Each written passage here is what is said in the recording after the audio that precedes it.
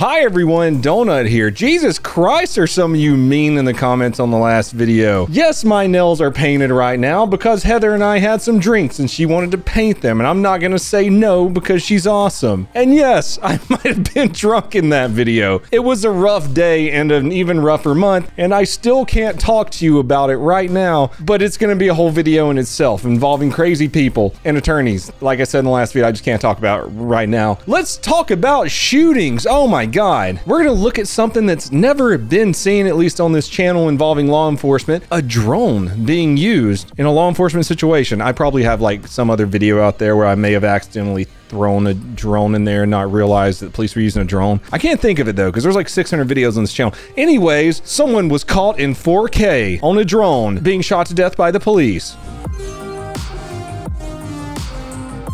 How sick is that? But first, a word from our sponsor, Rocket Money. Do you want to save money and spend less? Stonks. Today's sponsor is Rocket Money, formerly known as Truebill. What is Rocket Money? It is an all-in-one finance platform that helps you save more and spend less. It's got a ton of useful features, like, let's say you have some subscriptions that you've forgotten about. Do you really know how many streaming video subscriptions that you have right now? Those things really add up. It'll identify them so you can go back and cancel them. And you might be like, holy shit. Not only that, but Rocket Money has a ton of useful features, like it'll negotiate your bills for you, monitor your credit, or set up smart savings. Its personal finance manager allows you to do all these things all in one platform. It's a very useful platform. You can save more, spend less, and join over 3.4 million people who are using it right now. Try it for free by heading over to rocketmoney.com/donut or clicking the link in the description below. That's rocketmoney.com/donut to get started today for free. Let's do shootings. Like, don't actually go do shootings unless someone like really deserves it because they're trying to shoot you or something.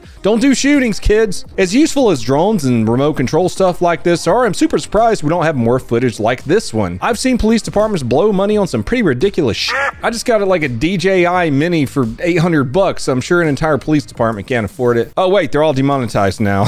It's really good for officer safety, and I kind of just really want to see more footage on a 4K drone of shootings. I mean, for fuck's sake, bomb robots got to be like 200 grand or something. A lot of police departments have those. Oh man, you know what that made me think of? Remember when the Dallas Police Department was the first law enforcement agency in the United States to blow a man up with a bomb robot? I remember. Gather around, kids, and let me tell you the story of R2 Fuck You. Back in 2016, there was a shitbird that got kicked out of the army for, well, being a shitbird. He had sexually assaulted a female soldier, stole a 40mm grenade round, and was just a shitty soldier. The suspect was a black nationalist and followed pages like the New Black Panther Party, Nation of Islam, and the Black Riders Liberation Army, all which are listed as hate groups. One day he decided he was super angry about the shootings of Philando Castile. Pull it out.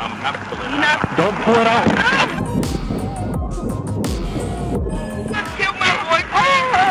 And the shooting of Alton Sterling. Hey, bro.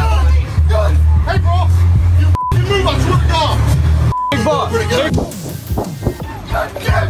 As retribution to white people, and especially white police officers, he started planning. The suspect took his Sega AK-47, a Glock 19, threw on some hard plates, and headed over to downtown Dallas, where they were having a protest over the deaths of Philando Castile and Alton Sterling. And then he shot protesters. Really saw the logic there, my dude. The suspect opened up on crowds of officers and protesters together, killing 5 cops and injuring 11 more people. After hundreds of shots being fired between the suspect and officers, he barricaded himself into a nice little funnel where, in order to get to him, officers would have to go down a long corridor and then turn a corner. This is not what you would call tactically sound for police officers. People are gonna die. See, you got him cornered into this room where you have to go down a long corridor to get to him, but he's not inside actively killing children, so you don't have to rush him. Any other situation you can think of, you need to rush him. Black negotiators talked to him for hours because he wouldn't talk to white negotiators, and they eventually decided, we just gotta kill this guy. He's not going to give up. Someone inside the building suggested that they use a .50 caliber rifle to shoot him through the walls. SWAT was like, my brother in Christ, you're in a college with sheetrock walls. We might kill him, but we'll also tag 5 college students and the old lady's dog across the street. Then SWAT was like, hey, what if we rappel down to the windows of the room he's in and kill him?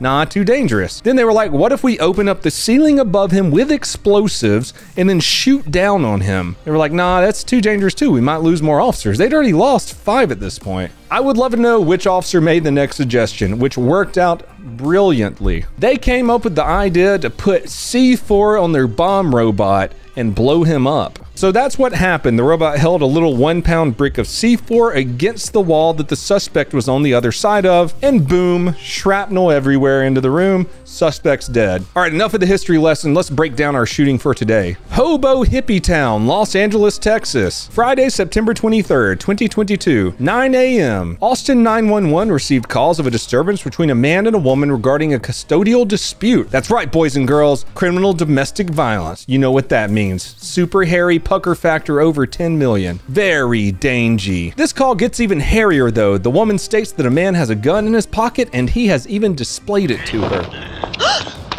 CDV, gun, children, custodial dispute. We might have to call in some cool guys with some cool gear. When the patrol officers got there, the suspect exited a vehicle armed with a handgun that was pressed against his temple. This could be quickly developing into a suicide by cop situation. But then he took the gun and put it back into his waistband. What does he want? Officers try their best to de-escalate the situation by telling him they did not want him to get hurt and please just lay on the ground. He told them that if they did not shoot him, he would shoot him. Fucking selfish asshole, dude. Dude, this seriously looks like a scene from Sicario or something. It looks like a Hollywood movie. SWAT arrived on scene and started evacuating houses in the area while the suspect continued to pace around with his gun in his waistband. The SWAT officers decided to try and take him into custody using less than lethal means, meaning tasers and 40 Mike Ouchie rounds. The big rubber bastards that don't feel very good, but it might make people drop their weapons. The best way to do this is behind cover, and fortunately for the officers, they have some of the coolest fucking moving cover ever. A Bearcat, or something similar. It looks like a Bearcat. I don't know, all those things look cool and big and neat. Whatever their big cool armored vehicle is, or according to Reddit and Twitter, a tank that is regularly used to only oppress people of color. Something that they got from the army for free and they only use it for situations like this so people don't die. They move up and deploy 2 tasers and some 40 Mike rounds, but it doesn't work. Police state that the suspect moved to pull his gun out of his waistband, and that's when one officer who was across the street with a really good angle opened up on him.